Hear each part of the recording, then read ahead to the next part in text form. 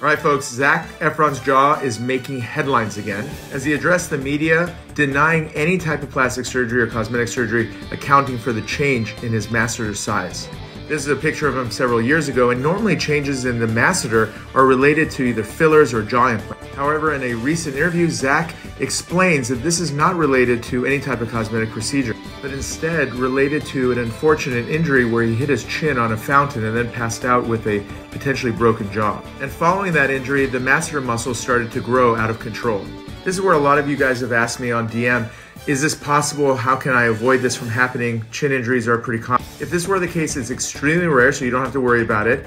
Most often, masseter hypertrophy comes from overuse of the masseter muscle, like chewing and clenching. I did a quick literature search and in fact found it to be very, very rare. The great news is that Botox is an excellent treatment for masseter hypertrophy, regardless of cause. All right, guys, give me your thoughts in the comments.